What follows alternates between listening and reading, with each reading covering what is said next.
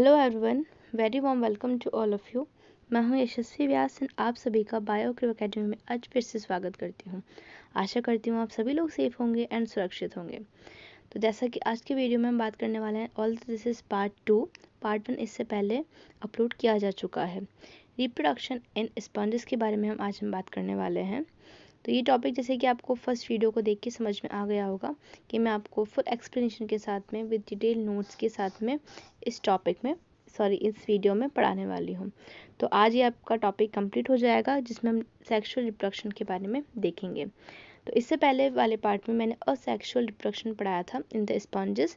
अगर आपने वो वीडियो नहीं देखा है तो प्लीज़ उस वीडियो के बारे में जो है आप डिस्क्रिप्शन बॉक्स में जाकर देख सकते हैं। वहाँ से आप जो है कंप्लीट वीडियो देख सकते हैं। इससे पहले अगर मेरे चैनल पे न्यू है तो प्लीज़ चैनल को सब्सक्राइब कर लीजिए, वीडियो को लाइक करना बिल्कुल भी ना भूलें एंड अपने फ्रेंड्स के साथ में ज़्यादा से ज़्यादा शेयर करें।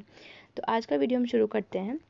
Sexual reproduction in साइफार्म, sexual reproduction completed in following steps.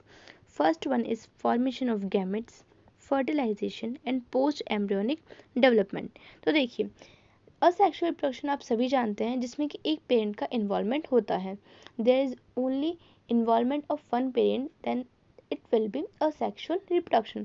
But in the case of sexual reproduction, there will be involvement of two parents, male and female. Fine. तो अगर यहाँ पर मेल एंड फीमेल गैमेट का involvement देखा जा रहा है, उसी प्रोसेस को हम कहते हैं फर्टिलाइजेशन, जिसमें कि जब एक मेल गैमेट एक फीमेल गैमेट के साथ में फ्यूज़ करता है, उसी प्रोसेस को कहते हैं हम फर्टिलाइजेशन। फर्टिलाइजेशन के प्रोसेस के थ्रू ही जायगोट का फॉर्मेशन जायगोट का फॉर्मेशन देखने को मिलता है। तो देखिए, फर्टिलाइजेशन होगा तो अगर मेल एंड गैमेट का फॉर्मेशन नहीं होगा, यानी कि अगर हमें फर्टिलाइजेशन करवाना है और हमारे पास में मेल एंड फीमेल गैमेट नहीं होंगे, तो क्या हम फर्टिलाइजेशन कर सकते हैं? ऑब्वियस नहीं।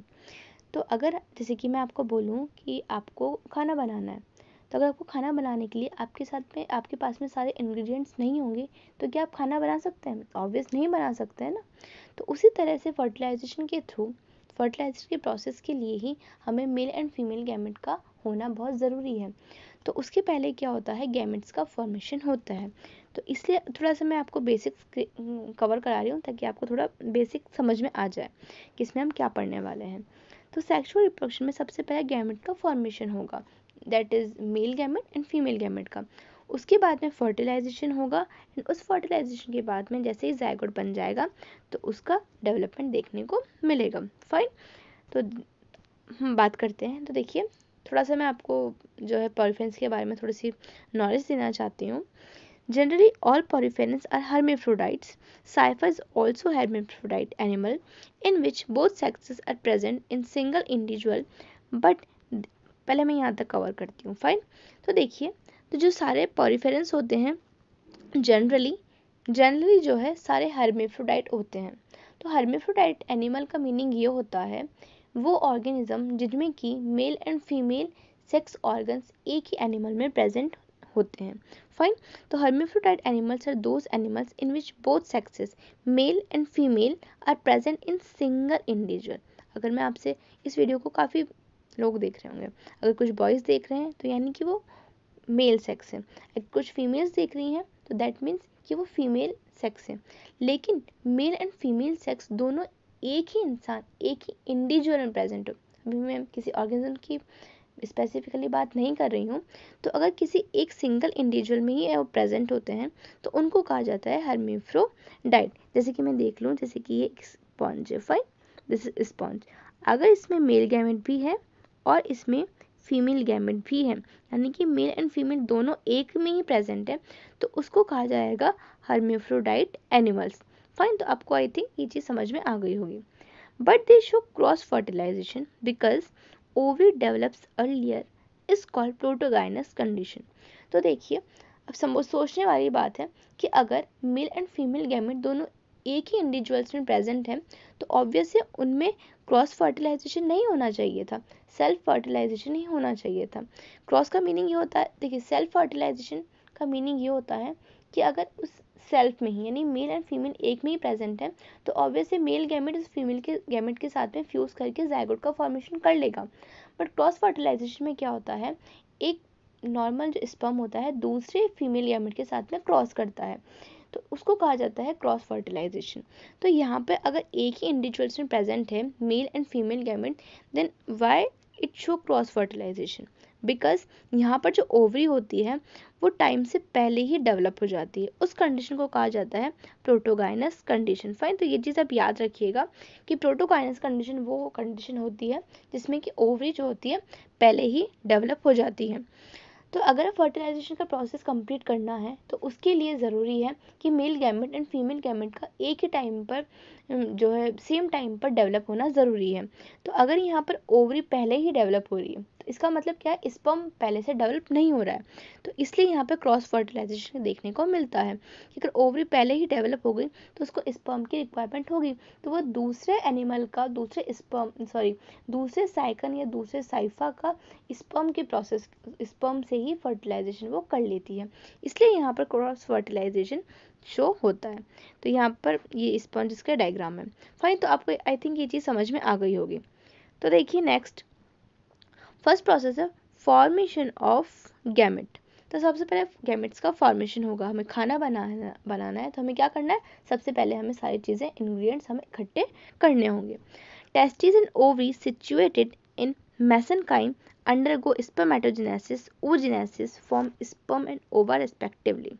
तो देखिए यहाँ पर ये टेस्टिस एंड ओवरी ये होते हैं वो ऑर्गन्स जिसमें कि गैमेट्स का फॉर्मेशन होता है। ध्यान से सुनिए, टेस्टिस एंड ओवरी वो ऑर्गन्स होते हैं जिनमें कि गैमेट्स का फॉर्मेशन होता है। अभी जो टेस्टिस होते हैं ये मेल रिप्रोडक्टिव ऑर्गन्स होते हैं जिसमें कि किसका फॉर्मेशन होता है, जिसमें कि स्पर्म का फॉर्मेशन होता है। फाइन, मैं यहाँ पे थोड़ा सा जो है इसको चेंज कर देती हूँ ताकि आपको याद करने में थोड़ा सा समझने में विजिबल होगा। तो देखिए जो टेस्टिस है, टेस्टिस मेल रिप्रोडक्टिव ऑर्गन्स होते हैं जो कि किसका फॉर्मेशन करते हैं, स्पर्म का, इसलिए जो स्पर्म के फॉर्मेशन को कहा जाता है स्पर्मेटोजेनेसिस।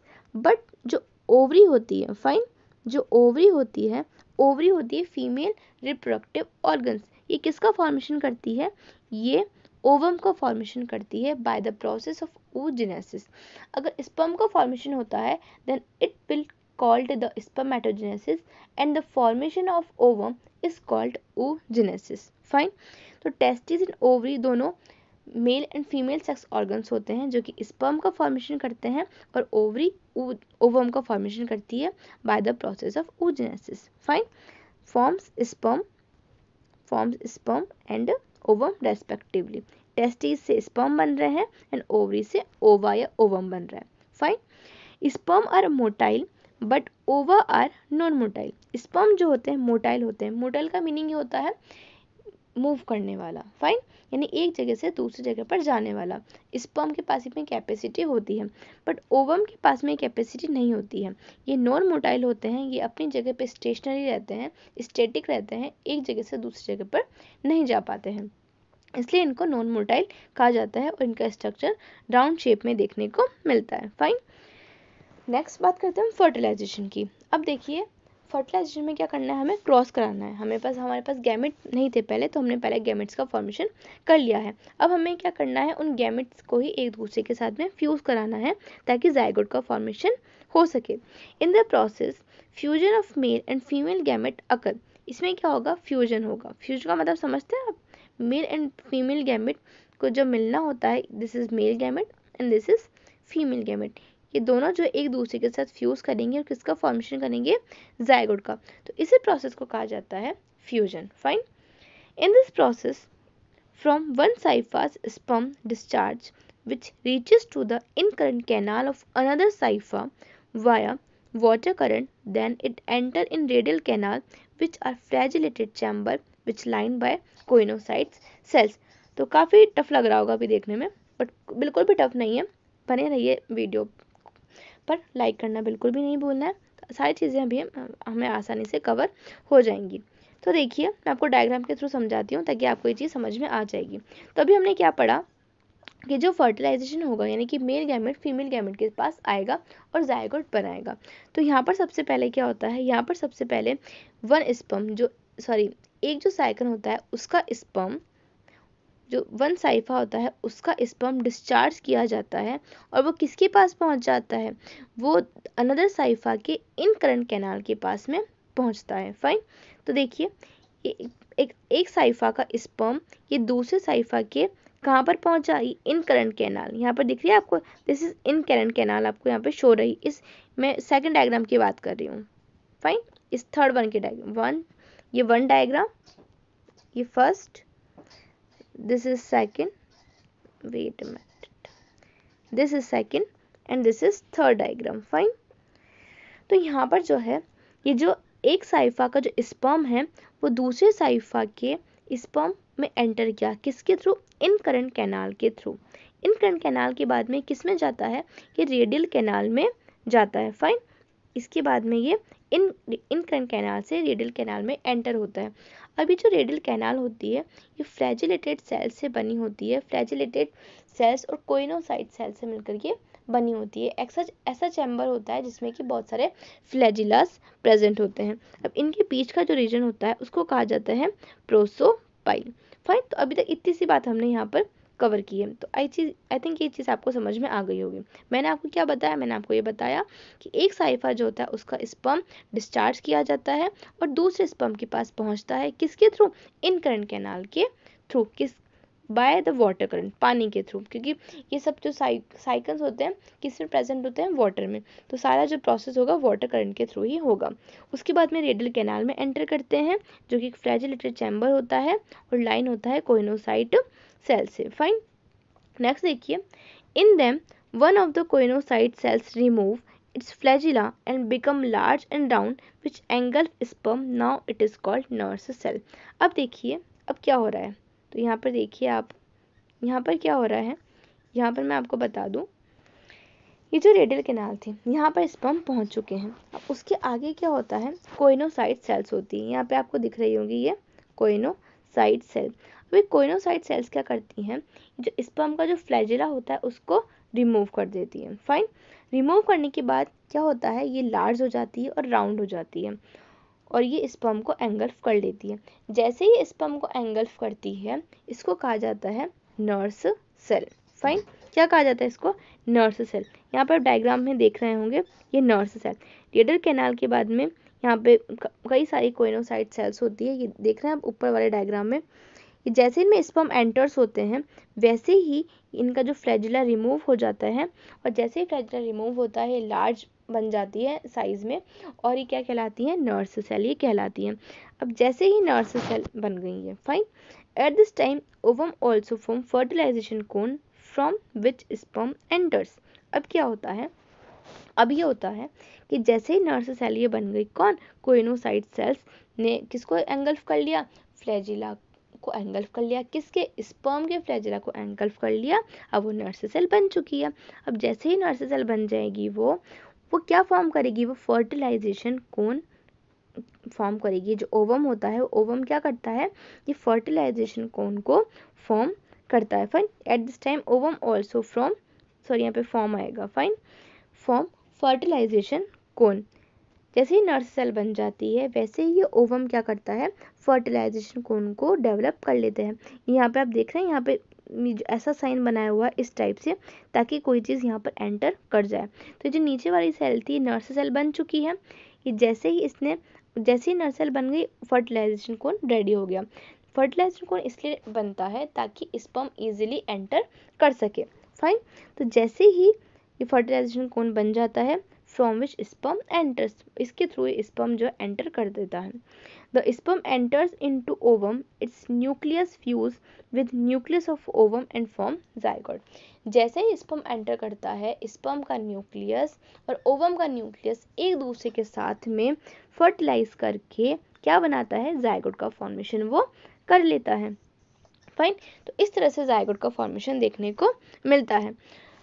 तो यहाँ पर जो है आपको ये मैंने यहाँ पर पूरा शॉर्ट में दिया गया है, तो आप देख सकते हैं सबसे पहले जो वाटर के जो बाहर पानी प्रेजेंट था उसके थ्रू स्पर्म का एंटर हुआ, किसके थ्रू, टर्मल ऑस्टिया। ऑस्टिया यहाँ पर मैंने आपको बताया था, ये जो छोटी छोटी जो ऊपर वाली स्ट्रक्चर होती है इनको कहा जाता है ऑस्टिया। फाइन। उसके बाद में इन करंट कैनाल के थ्रू प्रोसोपाइल्स, यहाँ पे देख रहे हैं प्रोसोपाइल्स, यहाँ पर रेडियल कैनाल के थ्रू एपोपाइल्स के थ्रू स्पॉन्ज सील में जाएगा और ऑस्क्यूलम के थ्रू बाहर निकल जाएगा। तो ये तो थोड़ा सा जो एक थोड़ा सा पाथ था, बट मैं आपको एक बार फिर से रिकॉल करा देती हूँ। तो देखिए सबसे पहले क्या हो रहा है यहाँ पर, सबसे पहले जो एक स्पर्म का एक साइकन का साइफा का जो स्पर्म था वो इन करंट कैनाल के थ्रू किस में गया, इन करंट कैनाल के थ्रू वो रेडियल कैनाल में गया। रेडियल यहाँ पे प्रोसोपाइल प्रेजेंट था। रेडियल कैनाल एक ऐसा पोर्शन होता है जो कि फ्लैजिलेटेड होता है, फ्लैजिला यहाँ पे प्रेजेंट होते हैं और कई सारी कोइनोसाइट सेल से ये लैंड होता है।